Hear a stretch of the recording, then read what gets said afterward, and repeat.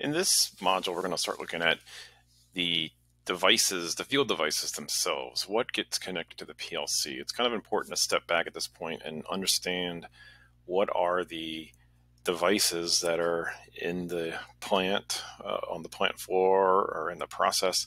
What are the devices or the signals that'll be coming back to the PLC?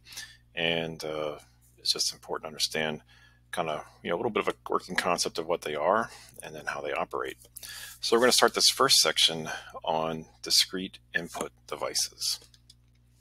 So just a quick review, like we talked about in the last lecture, the basic components of a PLC are pretty much universal. It doesn't matter which brand PLC, doesn't matter what size PLC, if it's a mini, small, medium, or large, they're all going to have these kind of major components. They all will have a power supply, they will all have a CPU, and they will all have some sort of internal memory. Of course, the CPU could be embedded in the PLC, such as like a microcontroller, or it could be a modular CPU, like a large controller, such as the compact or control logics, and compact logics too, for that matter. Power supplies are typically field selectable. It'll be either 24 volt DC or 120 volt AC. So those are your typical two choices, at least in the United States. And then we have these two boxes, coming in and coming out. So we've got our inputs and our input modules and our outputs. And so basically, what are we sensing from the plant floor or the process? And then what are we controlling as a result of what we're sensing?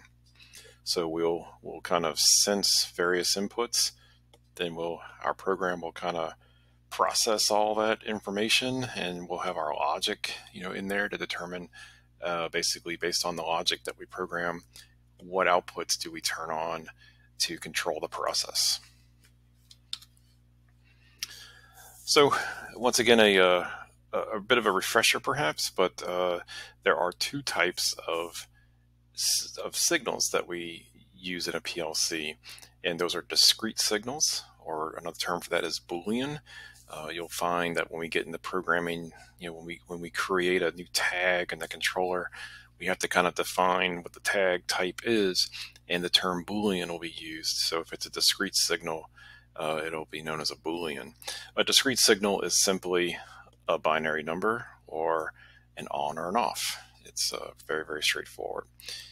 So an example of a discrete signal would be like a switch. Think of a light switch at your house, right? You turn the light switch on, the light comes on. You turn the light switch off, the light goes off. It's an on or an off. There's no in-between state. We're not talking a dimmer switch here. If you have a dimmer, we're talking about just this good old traditional light switch. Again, our typical operating voltages or control voltages that we use, at least here in the United States, is either going to be 24 volt DC or 120 volts AC. Those are our most common control voltages. So our input cards can either be 24 volt DC or 120 volt AC. There are some other ones too. There's 240 volt AC, there's 48 volt DC. So there definitely are other control voltages out there, but again, most of what we see in the United States is either 24 volts or DC or 120 volt AC. So just to kind of, and we'll talk about all these examples in a second, but some common examples are things like a switch, a relay coil, a relay contact, a light, a horn, a motor. Again, think of things that would either be on or off, and kind of no in-between state. The other thing will be analog signals, and as an instrumentation and control student, the analog signals are probably the things that you'll be more familiar with, or things you'll probably be working with more commonly. And these are things that actually have a numerical value. They can be an integer or a real / floating point. Integer is just a number that has no decimal place precision behind the number, such as a number as 22. A real or floating point number will have decimal point precision behind it. So 22.165 will be a real or floating point. It's important that we'll have to kind of define those terms as we, for programming, if it's an integer value or a real value, just because it takes up more memory space in the controller, depending. So if we want a more precise number, we'll use a real or floating point, but it will also takes up more memory in the controller. Some examples of the analog devices would be condition sensing. So things like, detecting a temperature, a level, pressure, or a flow. Those are all very common process-oriented conditions. Detecting the temperature of a sensor or a temperature of a process, the level of a tank, the pressure in the line, or if there's even flow in the pipe. An output example of an analog device would be a control valve. So, control valve allows you to control the percent that it's open, or percentage of open. So a control valve can be 100% open, or it can be 50% open, or it could be 75% open, etc. So by controlling how much it's open, allows us to control how much flow perhaps is going to be going through that valve. Another example could be a meter. So again, we'll kind of keep hitting on this, but just really understand that there are two types of signals that we'll be really looking at in this class. Oh, I should have said that for analogs, our two most common in the United States, or not the United States, but this is not specific to geography, but our two most common types of signals are 4 to 20 milliamp or 0 to 10 volt DC. And I'll say that majority will be 4 to 20 milliamp that you probably will experience, but there is a voltage type of analog input as well. So let's just look at some other common terminology here that this will be used quite extensively throughout the class, and that is contact state in the terms NC and NO. NC would stand for normally closed, and NO would refer to normally open. And what we mean by that is what is the contact state when it's kind of in the off position. Another way to think of it is if you're holding that switch in your hand, shelf state, as we'll say that as one of the term is shelf state. So if we're holding that in your hand, what is, and it's not being activated or actuated in any way, what is the state of the contact? If the contact itself is open, then it would be a normally open contact. If the contact is closed in the shelf state, then it's what we would call a normally closed contact. So example here is normally open. This will be a kind of our switch symbol, and you can see that it is open, right? The switch has not been closed. So when it's in the off state or shelf state, there's no power, no current is going to flow through that contact because it's open. But when I press the switch, or when I press the push button down, that will close the contact state. So when it's off, it's off. When it's on, it's on. Again, think of the light switch. When you turn on the light switch, you complete the circuit and turns on the light. When you open the light switch, it opens the switch and turns off the light. So that's kind of our most common, normally open is pretty common. But we do have kind of the ability to kind of do the opposite, and that would be to use a normally closed contact. So now when the switch is kind of, shall we say, in the off state, it's actually, the contact is actually made, it's actually going to pass power. And only when we press the push button now does it open. Then it goes to the off state. So we will see this quite a bit. We're going to refer to this normally open and normally closed contact a lot in the programming. And there's always going to be circumstances where we might need to use opposite. We might need to use a normally closed contact for various reasons as opposed to normally open. So that'll become a little more evident as we get into programming. But at least understand the concept of normally open and normally closed. Now, switching devices. And pilot type just refers to the duty, as they'll say. But basically, pilot type device just means it's more industrial. It can handle higher voltages and higher currents.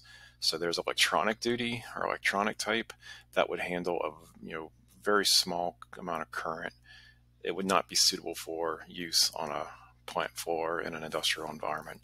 So we use what's called pilot duty switching devices. And essentially these are push buttons, switches, and lights, indicators. So these are all the discrete type devices, right? I push the push button, I turn the switch on or off. The light will be turned on or turned off. There's various types. They have what we call mushroom heads, typically used for e-stops. They're big giant push buttons, so you can't really miss them. We have switches, we have push buttons, and we have LED indicators. For the most part, everything's kind of switched to LED indicators now. But in the older equipment that you could run into, there actually is little light bulbs in here that you might have to change out at some point when they burn out. So it's also important to understand electrical symbols. So if you're reading a schematic, you can interpret the schematic. These symbols come from a ANSI/ISA standard. ANSI stands for the American National Standards Institute, and ISA stands for the International Society of Automation. These are just kind of two bodies that develop standards, and in this case, ANSI and ISA kind of combined together for this one. But the standard number is 5.1. It was kind of last updated in 2009, I think, is the most recent. There's not much that changes in the world of symbols. So, that's a long time ago, but not much has changed. But essentially, know that if you're doing a push button, the symbol for push button looks like this. So if it's normally open, it looks like that. If it's normally closed, it looks like that. And in some cases, we have some push buttons that might, when it's off, this contact is made, but when it's on, this contact is made. So you could have some push buttons that give you two different separate contacts when you press it. But we're going to kind of really just worry about these top two for the most part here in this class. Selector switches. So a switch symbol is different, and then it actually looks like a switch. It's just got the two terminals, and then the line is basically the switch blade, shall we say. So this is normally open switch, this is normally closed switch.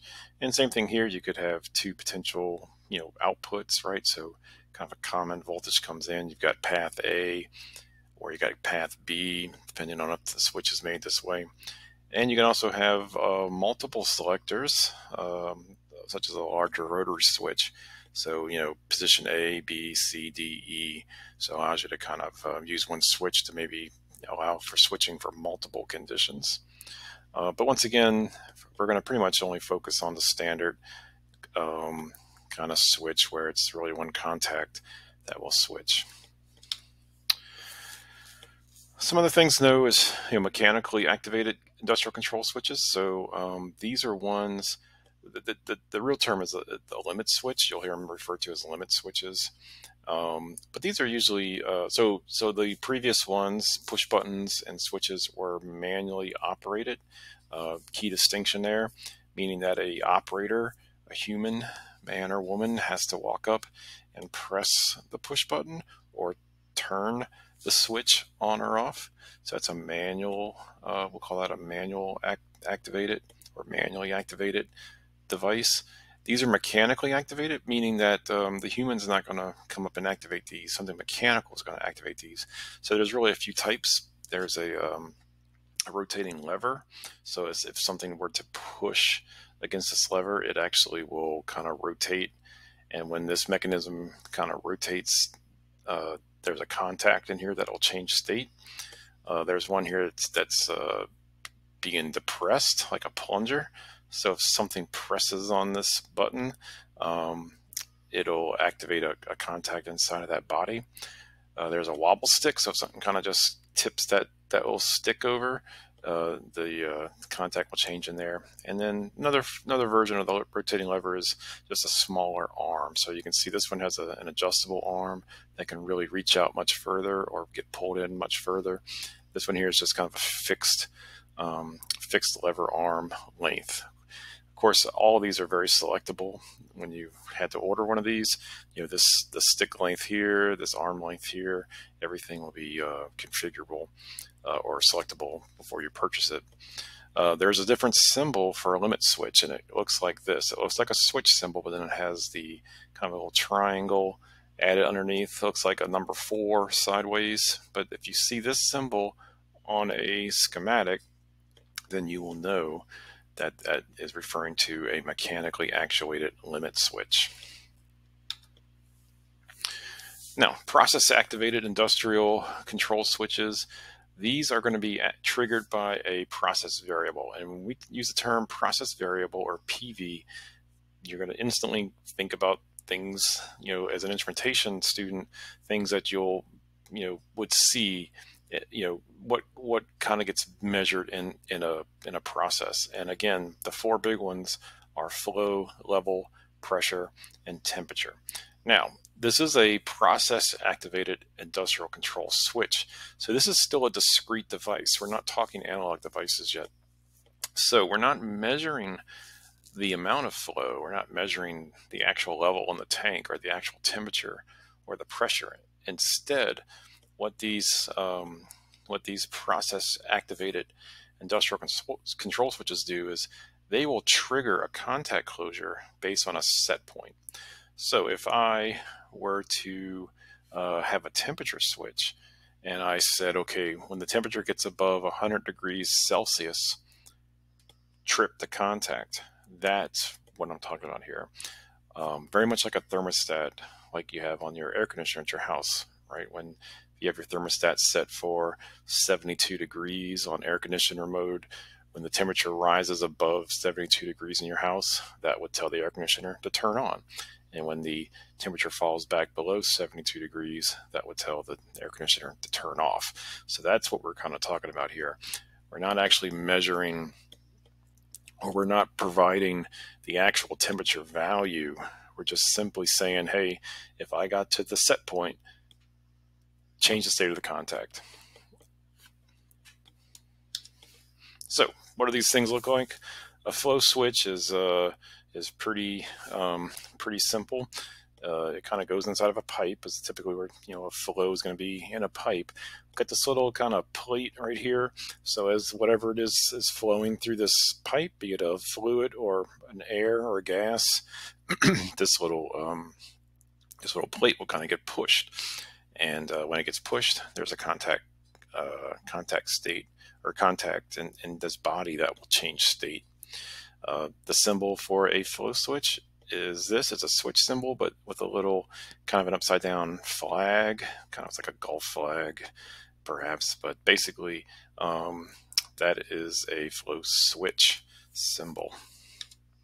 A level switch is typically like a float switch. So you got the this little kind of bubble looking thing is kind of the float. So as the liquid rises in this tank, this switch will just literally float up. It's buoyant, so it just kind of floats up. And when this arm kind of moves up, there's a contact that will change state inside that mechanism, and that'll send that discrete signal out. You can use a float switch, kind of at the bottom of a tank, at the top of a tank, and this is simply to detect the level of the liquid inside the tank. If it goes above this float switch, then it's too high. If it goes below this float switch, then it's too low, perhaps. The symbol for a float switch is simply a circle on a little kind of arm here off the switch. So if you see the circle, that's a float switch. A pressure switch is essentially, you're going to dial in a set point. It's going to trigger at a given pressure. The symbol for the pressure switch is this kind of semicircle, half circle, and looks like a little bit like an oil can. Maybe think about oil pressures a lot of time, but basically it's a switch symbol with a little half circle. When you buy this pressure switch, you're going to kind of specify what the pressure range is, what PSI range is it going to operate in. Usually you'll take that cover off, and there'll be a little probably screwdriver set point in there to kind of actually screw in and do the set point. So as an instrumentation technician, one of the things you'd probably do is you would hook your pressure tester device to the switch, and you would trigger the use your pressure sensor tester to actually put out a pressure onto it, and then just validate that it actually trips at the right pressure set point. It could trip on rising pressure, or it could trip on falling pressure, depending on what you need to detect in the process. If you need to, if you want to detect a pressure falling, then as the pressure goes below the set point, that's when it triggers. Or if it's pressure rising, then when the pressure goes above the set point, then that's when it triggers. So also important to understand what you're trying to measure there. Last one is a temperature switch, and this one we just discussed a little bit earlier, but essentially we're going to say same thing as the pressure. You're going to kind of buy it at a particular temperature range. You're going to use probably like a little screwdriver set point to actually dial in, at what temperature do you want this thing to trigger at. And again, it's going to be the same thing. If it's going to be going, if it's rising temperature or falling temperature, how do you want to detect and measure, or send that signal to the PLC, if its temperature is getting too high or if the temperature is getting too low. All depends on what you're trying to measure in the process. The symbol for a temperature switch is this kind of little squiggly looking line tied underneath the switch contact. So when we look at our PLC input card, so this is a representation of what a PLC input card could look like. We have 8 inputs. We do start with zeros in a lot of cases. For a lot of different manufacturers, we start with 0 and not 1. That's kind of a we'll get to why that is soon, but really kind of ties to the to how the microprocessors world is some computer science reasoning for that. So this is actually the first input, even though it's 0, 0, and 7 is our 8th input. It's 0, 7. So as you can see here, we have 8 different discrete devices getting wired into this PLC. So the PLC doesn't really know what any of this stuff is. All it knows is that I should be expecting a voltage at this terminal. If there's a voltage at this terminal, then this input is considered on. If there's no voltage at this terminal, then the input is considered off. So if this push button, this is drawn as a normally closed push button. So under normal conditions, this is on. And then when I press this push button, this gets opened, and then there would be no voltage at this terminal, and therefore this would be considered off. If in the PLC world, again, it doesn't know that it's a push button. It also doesn't know that it's 120 volt AC or 0 volt DC. All it knows is it's on or off, and therefore that would be a 0 or a 1. So if 120 volts AC is present at this terminal, then it just considers this as a 1 or an on in the PLC. If this push button gets pushed, there's no voltage at this terminal, then now this is considered off, and that would be a 0 in the PLC for this input. So you see we've got a push button, we've got the level switch, we've got a limit switch, another limit switch, we've got an oil pressure switch, or a pressure switch I should say, another pressure switch, flow switch, and a temperature switch. So when you see this symbology, then you can instantly recognize what it is. So from a troubleshooting standpoint, again, the PLC doesn't know that this is a limit switch per se, but if you had this drawing and you're trying to figure out, why is this input not coming on? Well, you get the drawing now and say, oh, it's a limit switch. And we go back, and hopefully this limit switch has been labeled properly, and it'll allow you to kind of go back to your equipment, find that limit switch, and maybe determine why the limit switch is not working. So it's just important to understand how to read these symbols. All right, that is it for this discrete section, and we'll pick up in the next video